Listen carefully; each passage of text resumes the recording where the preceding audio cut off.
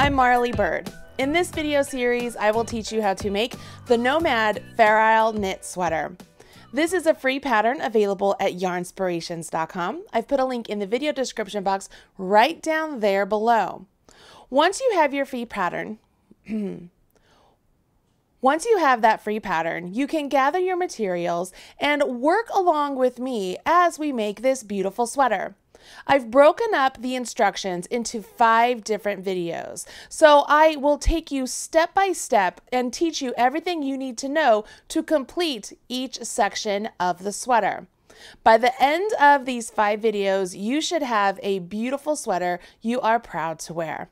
Go ahead, grab that free pattern. We're going to jump into the first part of this sweater. Before you make any sweater pattern, it's important to take a look at the pattern itself to see what yarn they are using to make this sweater and how much of that yarn you will need. You will notice here there are 2 colors, and the amount of yarn you need is dependent on the size you will make. If you take a look at the second page, I'm going to cover up, so this is the second page here, you can see that the fit bust size and the finished bust size are 2 different measurements. To fit bust measurement, that's the size you are. So when you measure yourself around the fullest part of your bust, that is your to fit bust measurement. For me, I'm a 52-inch bust, so I need to make this 3/5X size. When you look down here, this lets you know how much ease there is in a sweater.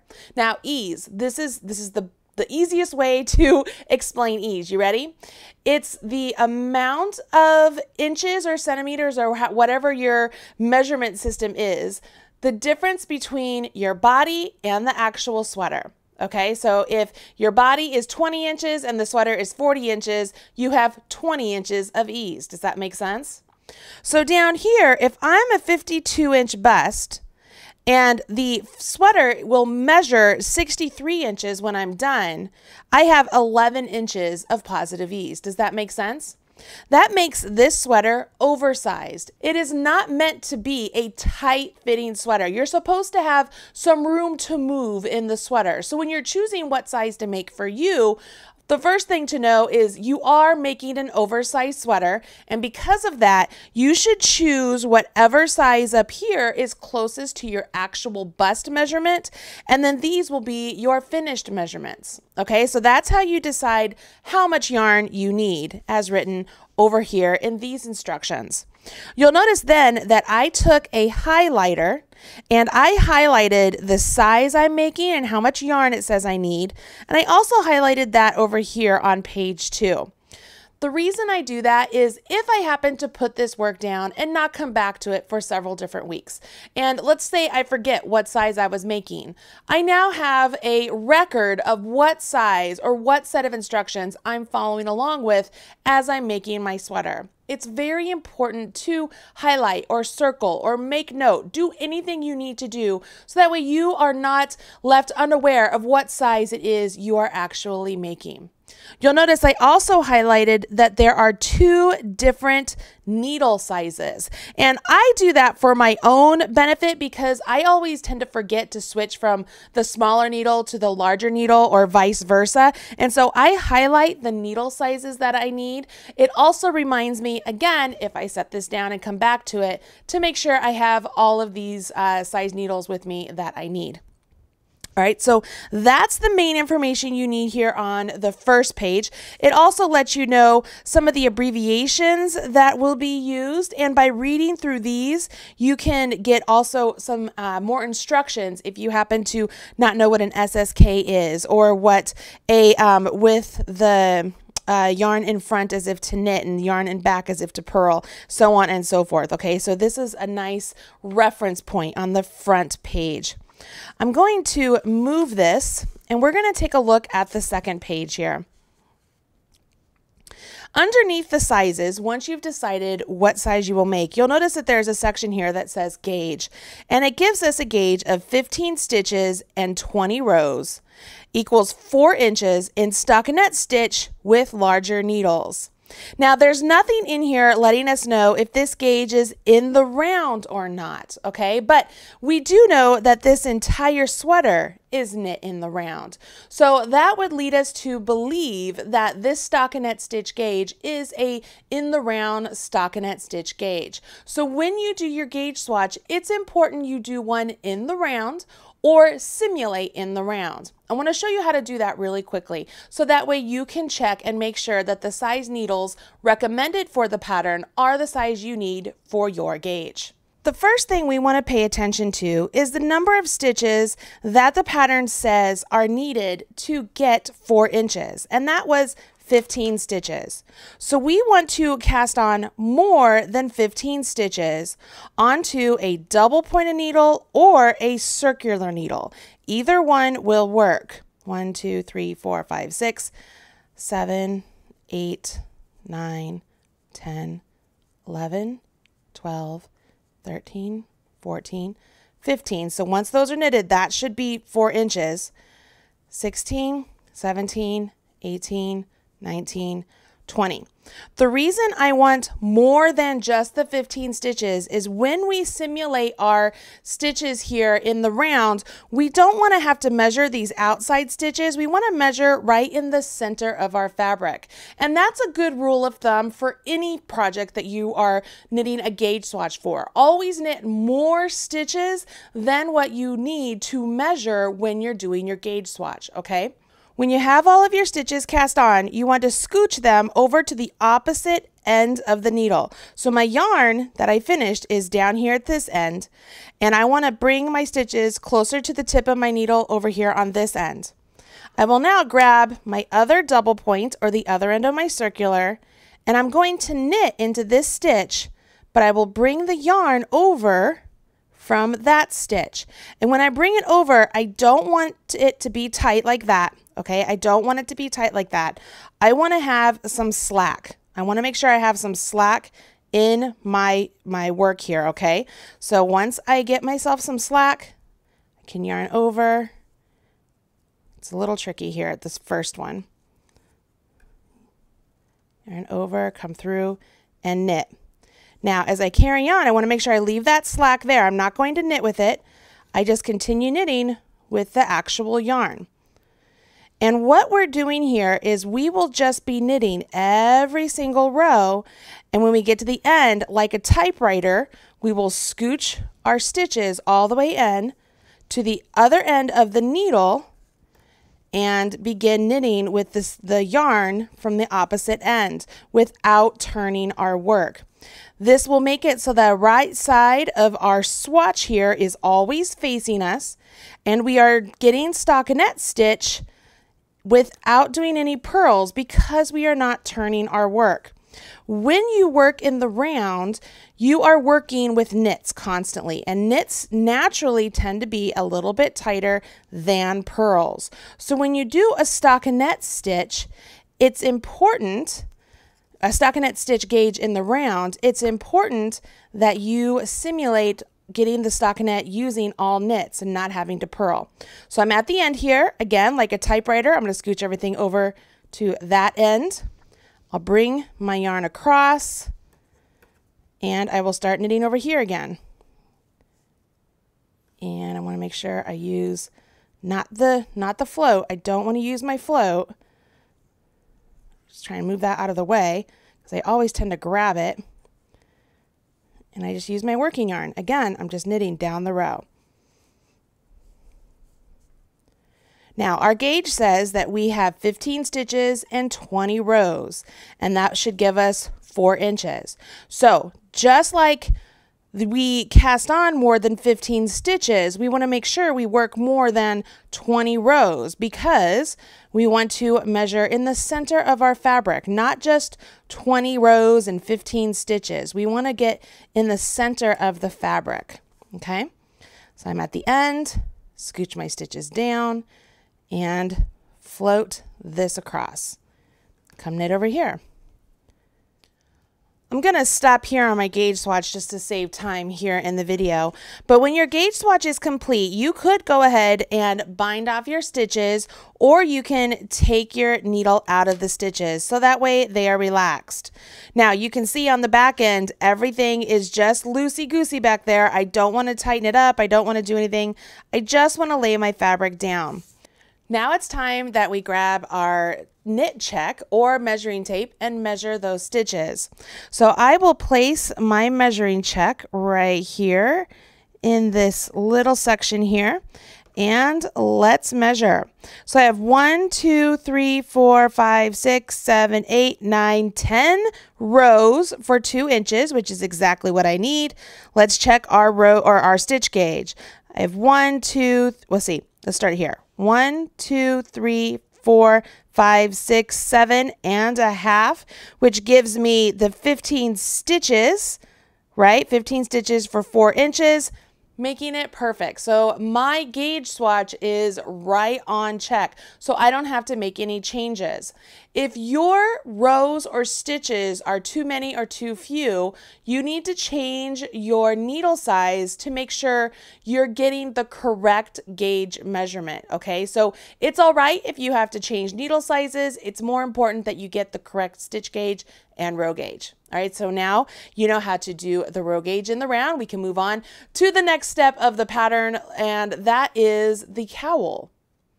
When looking down here at the pattern, you can see I've made myself several notes so that way I don't forget anything as we go along.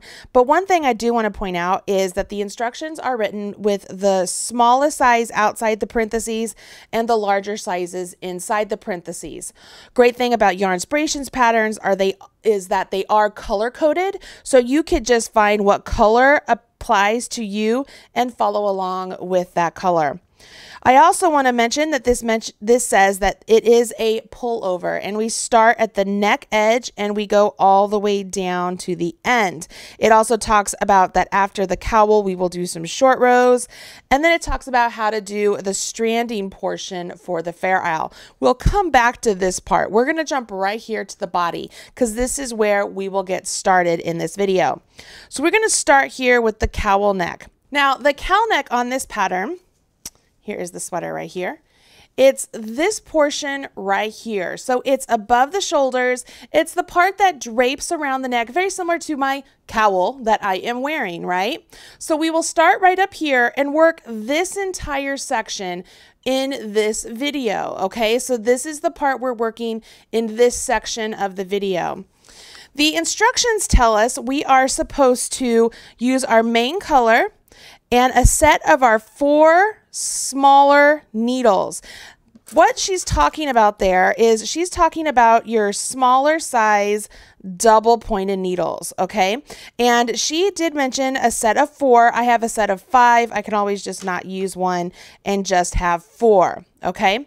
Now, having said that, if you happen to have a circular needle that is 16 inches, just like this one, in the smaller needle size, you could also use that. I know that I had enough stitches to work around a circular needle, so I did this portion of my cowl using a circular.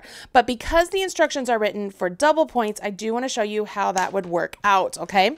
So we will grab our main color, and I'm not going to cast on the full number. We're just going to do a smaller number here for video instructions. But I love to use the long tail cast on, so I will go ahead and use that, and I will start with a slip knot. Place the slip knot directly onto my needle, and we want to try and have these stitches as evenly spaced as possible around 3 needles. So let's just say that one needle has 5 stitches.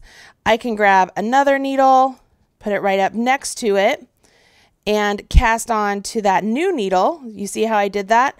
I'm still doing the long tail cast on, but it's just an extension onto the second needle. Let's just put 5 stitches on there. And then you'll grab your third needle and see how I'm just doing it right there next to that one. and we'll put all of the stitches onto there. Now, I call this the no cuss cast on. I usually do this with 4 needles, but we can do it with 3 also. Once you have those stitches on your needles, you will set your needles down and make sure they are like this as they're facing you, okay? So they're like this. Hold the bottommost one, and the bottom one has the yarn attached to it. Grab the other 2, and you want to swivel them around so that way they are on top of this bottom one. Now I'll grab the one to the right so it doesn't go anywhere, and I'm going to grab the one to the left of it and swivel it around. And I can keep it coming until it meets back up to the very first needle. You see that? See, I have a triangle. See how all of my stitches are on the inside of my work? Nothing is crossed over my needles there, so I don't have to worry about anything. Now we need to begin working in the round on these needles, and the pattern wants us to do a knit 2, purl 2. So here I am. The yarn is still coming off of this needle. I will push this needle down so I can get those stitches ready to work on here. Notice I haven't picked up my work yet. I'm doing this as if you've never used double points before, so that way you can see how this works up.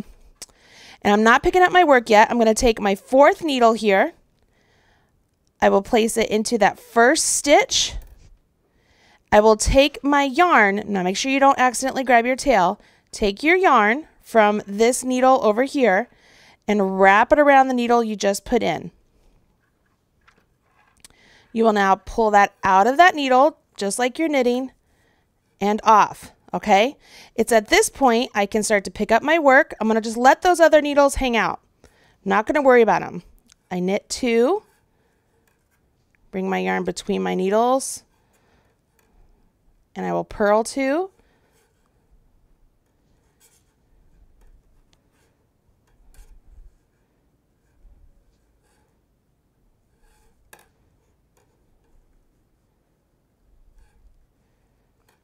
Bring my yarn between my needles, and I will knit 2. Now I only have 1 stitch here, not a problem. I knit 1. I have a spare needle now, so this will now become my spare needle. If I set these back down, you can see I'm still in a triangle. I'm going to rotate them. I don't typically set them down, by the way. I'm just trying to do that to show you in the video. So when I rotate, now I'm in a position just like I started with, only now I'm going to knit off of this needle with the yarn coming from that needle with this needle. I know it sounds confusing, right? But it's not. So here I am, just like I was at the start. Put my needle into that stitch.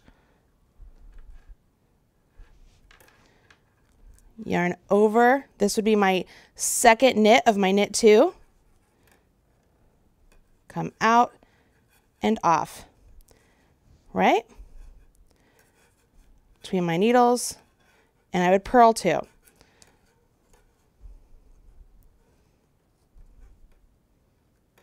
Purl 1, purl 2. Yarn between my needles, and I would knit 2. Knit 1, knit 2. I'm done with that needle, right? So now I have my spare one. I rotate, and I start here again. Now I like to have my needles on top of the others. The one I'm working on, I usually have it on top. I'll pull that down, and I'm going to purl this one to start, okay? So I want to make sure I'm not knitting. I want to bring this yarn forward, go into it like I'm going to purl, and actually purl it. Go into the next stitch, do the same thing, yarn between the needles, then you would knit 2, and of course I have an odd number of stitches, so I can't do like a purl 2 here, right? So I'm missing a stitch, but you get the idea. Another thing I want to point out is I'm using larger needles here because I liked how the white showed in contrast to the yarn, so that way you could see in the video. But in the pattern, you should be using your smaller size needle, so your size 9 double points or your size 9 16-inch if you have them. You will cast on your stitches and work knit 2, purl 2 ribbing all the way around for 3 rounds. On the final round, you will do a knit 2, purl 2 ribbing, and you will do 4 increases all the way around. Now, when you do those increases, I want you to do make ones. And the designer does not tell us exactly where to do those increases.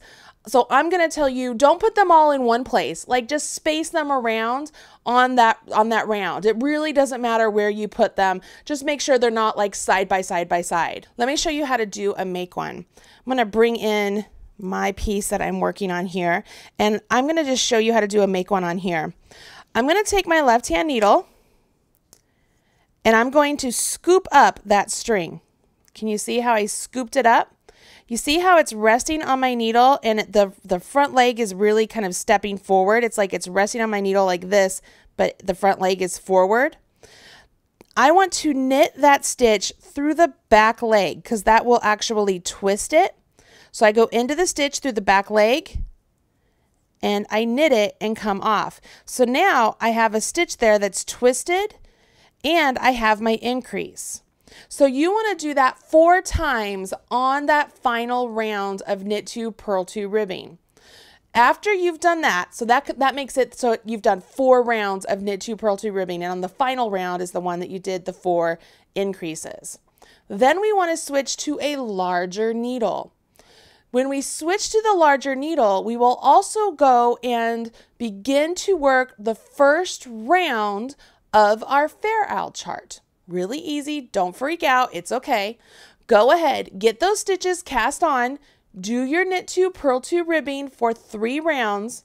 On the 4th round, do your knit 2, purl 2 ribbing and work 4 increases at some point around that round, okay? You will have a new number of stitches on your needle. The number is written in your pattern. Once you do that, come back here. We're going to talk about how to switch to a larger needle and begin to read the chart and talk about Fair Owl stranded color work. How you feeling so far? It's not so bad here at the start, right? We just did a simple ribbing. We don't have to stress too much about it. Did you check and make sure you have the correct number of stitches on your needles? If you didn't, make sure you do that now because we want to make sure that we are eliminating any sort of a hiccup that is just accidental.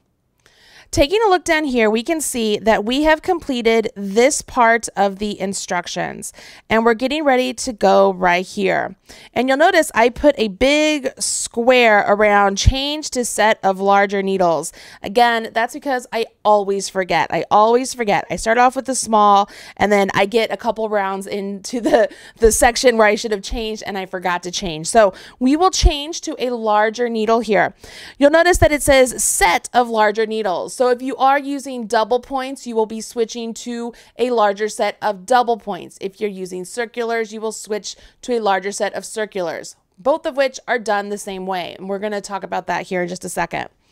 Once we switch to the larger set of needles, we are going to work chart 1 to the end of the chart.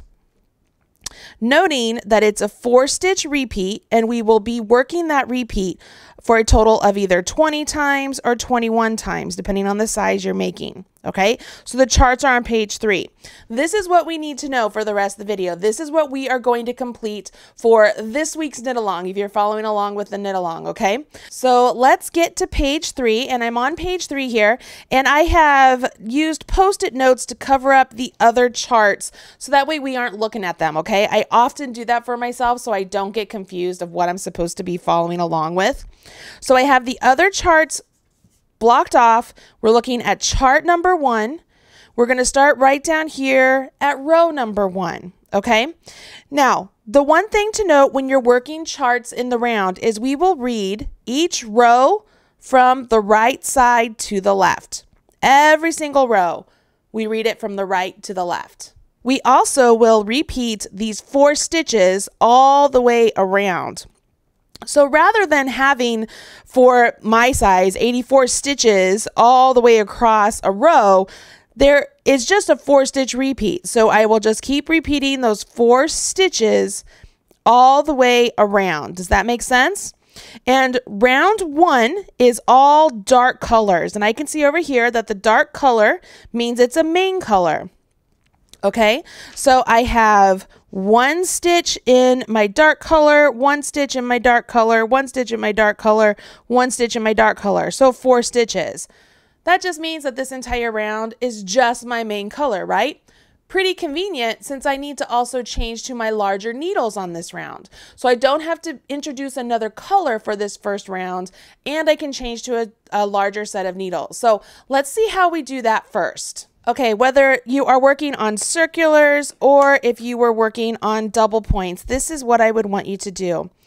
You want to go ahead and grab your larger needle. So let's pretend this is my larger needle.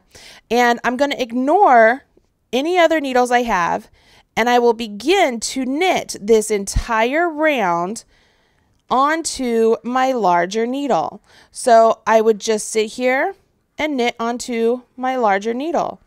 And when I get to the end, all of my stitches will be on the larger needle, whether it's my circular or let's say I was doing this on double points. You know, it'd be like that was the end of one double point. I'd grab my next double point and I would continue on just knitting onto my double points. And at the end, I'd have everything on my larger needle and I would have completed my round 1 of the chart. Does that make sense? So don't waste time slipping stitches onto a larger needle or a larger double pointed needle. Go ahead and knit the entire round onto that larger needle. It makes it a lot easier and you won't drop any stitches. Okay, once that is done, we are ready to actually jump into some fair isle work. And I want to talk to you a little bit about how to hold your yarn when you're doing fair isle, how to read the chart, and how to make sure those stitches show up and you don't get puckering in your fabric. Okay, everything is on a larger needle. We've completed row 1. It's time to jump to row 2 of our chart. And looking at the chart here, I can see that on row 2, I have 3 stitches of my main color and 1 stitch of my contrasting color. So I'll go 3 and 1, 3 and 1, 3 and 1, all the way around. Another thing I like to do here is I usually will take a Post-it note and I will mark off the chart at the point of which I am looking. So I never mark it from below because I want to see what color stitch I'm working into in case I ever get confused. I always mark it so I block the top off, and then as I go along, I'll move my Post-it note up. Okay, so I've already completed number 1. I'm on number 2, so I've put my Post-it note right above number 2. I'm going to go 3 and 1, 3 and 1, 3 and 1, all the way around. Because I know some of you will be wondering, am I going to work on double points or on circulars? I am working on circular needles, and I found that with the gauge given and the number of stitches I have on my needle, I could actually use a 24-inch circular needle for this round instead of double points. If you have 24-inch circulars or 16-inch circulars, you want to give those a try, you can absolutely do that. If you only have double points, that's okay too. Use the double points and work around with those. That's how we work in the round. All right, let's jump in here. So I want to begin my fair isle pattern. I will knit 3. So 1, 2, 3. And in this 4th one, I'm going to introduce my contrasting color and I will knit 1. It's at this point we need to talk about how you will hold your yarn for this project. I like to hold my yarn with each color in a different hand. So I will put my main color in my left hand and my contrasting color in my right hand. What that does is as I knit along, it makes it so that the colors are easily transitioned between one and the next without me having to drop a yarn or twist the strands or do any sort of extra work. We do not want to twist these yarn colors together as we're working around. We want to do true fair isle, which is where we strand them across. You will notice that as I keep one color in my left hand and then strand the color across with my right hand, the result here is one, I get a float that is not so tight that it's going to make our stitches pucker, right? We want to make sure these stitches are spaced out enough that they aren't going to be squeezed together. But then see how this lighter blue is resting, the float is resting above the darker blue float. There's the darker blue float, and here's the lighter blue float. It's on top. I want to make sure that as I work through my entire sweater, I'm consistent with that. If you always have your lighter blue on top of your darker blue, make sure you do that throughout the entire sweater. If it's the opposite, make sure you do that throughout the entire sweater. So you just decide which one it's going to be and then just keep it consistent. If you are not able to hold the yarn in each hand like I do, you can work it so that way you drop the colors each time. So I'm going to drop my light blue here and I will pick up my darker blue. Let's work our 1, 2, and 3. And then in the next one, I make sure my stitches are spaced out. I could drop the darker blue, take the lighter, strand it across, see it's still on top, and knit, and then drop my lighter and pick up the dark. Don't twist these two, okay? We don't want them twisted. You can do this. It takes a little bit more time, and it might be a little bit tedious, but it can be done, okay? Again, make sure you're always spacing out your stitches. Drop the dark, pick up the light, and then drop the light, pick up the dark. Do not twist them together, okay? This is really important because there is so much Fair Isle color work throughout this piece. It's important that you keep this consistent, okay? And as far as these floats here, okay, you'll notice my floats are very consistently spaced, and that's very, very, very important. If you find that as you're knitting, you tend to, let's simulate one. I'm going to knit 3. So knit 1, 2, 3. I'm going to drop my dark blue, pick up the light blue, and knit 1. Say you're this type of knitter where you knit 1 and then you really yank on it to tighten it up. See how that pulled all of that yarn from over here so that it came over here. It pulled my float really tight. Can you see how that float is really tight? And now my blue stitches between these two lighter blues are too close together and they aren't going to space out. That's going to create a fabric that really puckers, and we don't want that. So as you're working through the entire sweater, and it starts here at the beginning, you want to make sure that one, you aren't pulling up on your yarn like that to tighten up. Don't do that. You want to have these floats the same distance across those 3 stitches as those three stitches, or however many stitches it will be, are going to rest on the fabric. Okay, that's very, very important.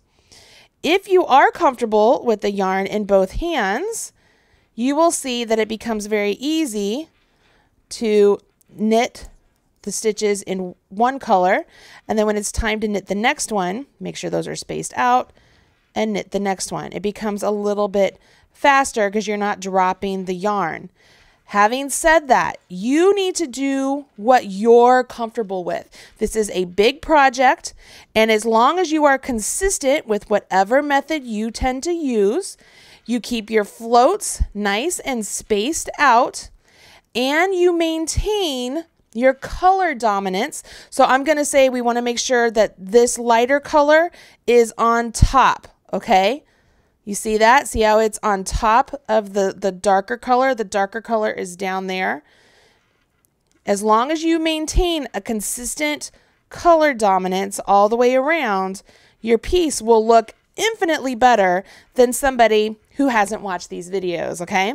So you want to make sure we're doing that all the way around.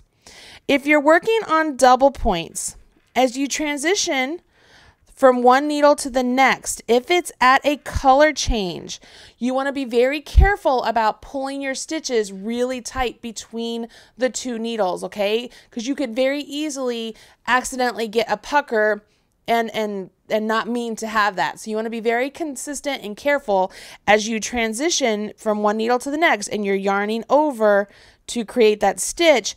Don't pull that stitch to tighten up the needles, okay? I actually really prefer doing these on circulars versus double points. And I'm a big double point fan, but I find working ferrule on circulars so much easier than working on double points. All right. Okay, so we got that. And 4. When we get done with this round, we should see a really consistent pattern because it was knit 3 with our main color, knit 1 with our contrasting color. When you get to the end of the round, you're either done with your needle or you've reached your stitch marker.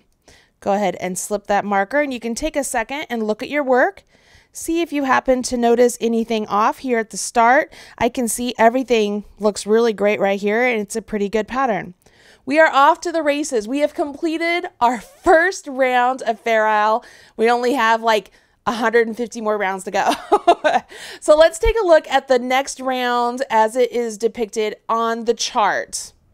So I'm going to bring my chart in. I did fold my paper over. So I will take this Post-it note and I move it up. Okay, so now I'm only looking at rows 1, 2, and 3. And here's why I like to make sure I see the rows below is as I'm working row 3, I'm working contrasting color, main color, contrasting color, main color. And I can see that it will be contrasting main. And on one of these main colors, I will be working into the contrasting color below. Can you see that? So if I ever get lost mid-round and I'm like, wait a minute, I'm never working into that stitch below like I'm supposed to, like it's the wrong color, I can see that I'm off somewhere. Does that make sense? It's just a way to kind of double check your work as you're going around, okay? So we are going to do round 3, and so we're going to do contrasting main, all the way around. So let's move this. I will grab my work here. I will maintain my hold, okay? So I want to make sure I have my contrasting in my right, my main color in my left, or if you are holding them both in one hand or whatever it is, keep your consistency here. So my first one is contrast, and then main. Contrast, main. Right there, because that was my very first stitch. You see it loosened up a little bit. That's all right. I could just pull the tail and it tightens it up. Contrast, main. And I will just do this all the way around.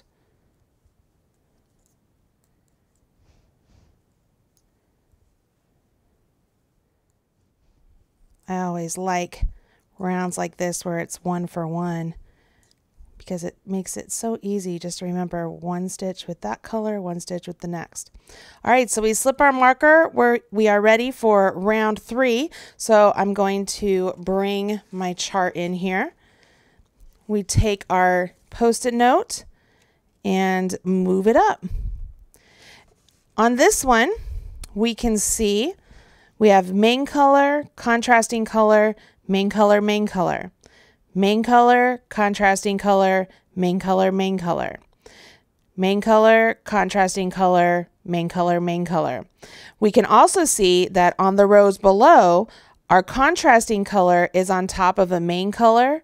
So if we accidentally put a contrasting color on top of one of the other contrasting colors, we know that we've done something wrong. So it's a way for us to double check our work, right? Can you see how that goes? Let's do a couple stitches into this round together. So make sure Once again, my yarn is in the same place. So here at the start, we have main color, contrasting, main color, main color, main color, and this one's contrasting, but again, I want to make sure I have those stitches spaced out. So I have contrasting, main color, main color. Repeat it. So I have main color, contrasting. Again, I want to make sure my stitches are spaced. Main color, main color. You see how that's working up? It's really just this easy, you guys. As long as you are following along with the chart and it's like a paint by number, only you're using yarn, you will be just fine. Okay, see how those stitches are coming up all nice and neat there? What do you think so far? Not that difficult, right? Once you get past that cast on and get those ribbing stitches done and then that increase of 4 stitches, I find that you're ready to really jump into that next step. And then we're simply just doing the paint by number. The chart simply tells us what color goes into what stitch. And if you follow my trick of using that Post-it note and reading the stitches below the row you're working, that will really help you keep track of where you are. It is not that difficult of a pattern, and I don't care if you have to drop your yarn each time to change colors, or if you're able to hold one color in each hand like I do, or if you are one of those really clever people that can hold both colors in the same hand. I want you to do that. Just keep it consistent. Make sure you always have either the lighter color on top or the darker color on top, whichever you prefer. Just make that consistent. You also want to make sure that your floats behind the back of the fabric are not too tight. We do not want that fabric to pucker. If you do those two things, you are miles ahead of the rest of the world. I'm telling you, those will make your project so much better, just keeping those two little things consistent. What I want you to do for the knit along is work through this entire chart. When this entire chart 1 is complete, you will be ready for week 2 of the knit along. I know you can do it. If you have questions, don't hesitate to ask in the Marley Bird knit along group. I've put a link in the video description box right down there below. Make sure you tag me personally if you have a question. I do my best to always get on there and answer your questions as quickly as possible. Good luck, everybody. Thanks so much for joining me on the Marley Bird YouTube channel. If you liked what you saw, don't forget to hit subscribe. I've put a link right over there, or you can watch a couple of the videos I've already selected for you right down there. If you want to follow me on social media, I've put my links right over there. You can have all Marley all the time. Bye, guys.